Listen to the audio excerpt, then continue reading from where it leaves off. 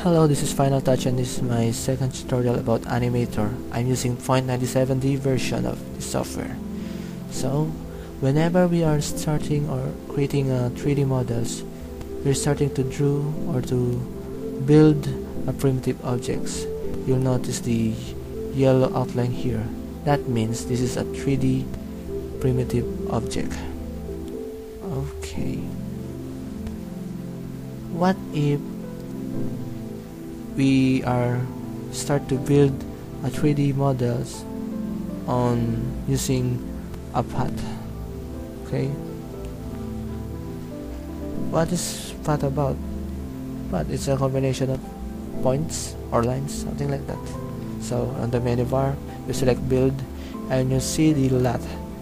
This is the process that we are now going to use on creating a 3D model. Okay.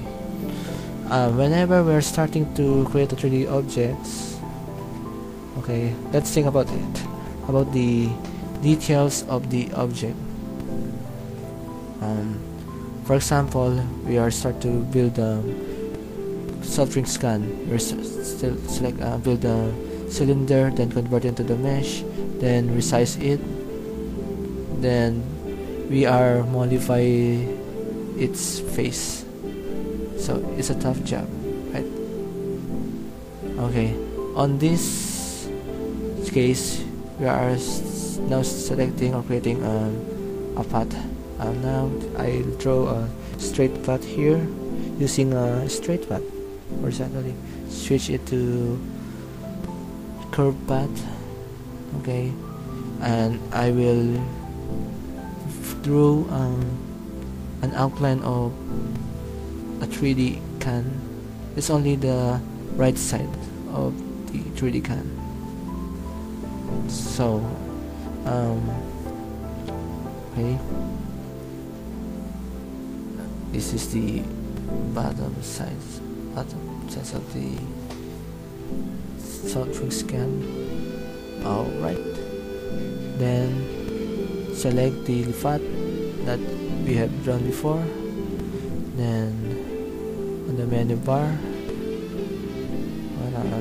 on the menu bar,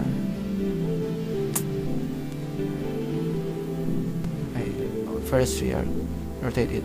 Okay, you'll see the path only flows along the x-axis. See that? Okay, let's go back into the front view. So you select menu on build, then lath, then okay, first we check this X button on the x-axis and increase the segments, number of segments to make it more look smooth. Means high polygon. So okay, you notice it only modifies or generated along the x-axis. There's something wrong, right?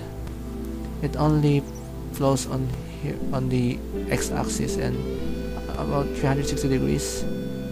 So what shall we do now? Okay, let's again select this path on build, then on the lath. Here it is. Before we selected the x-axis, but now we will switch it into y-axis. It will only flows on the y-axis to create a 3D can, and make sure it's closed. Presto, we have a 3D can. Just only resize it on x-axis, then we have a 3D can. This is the path.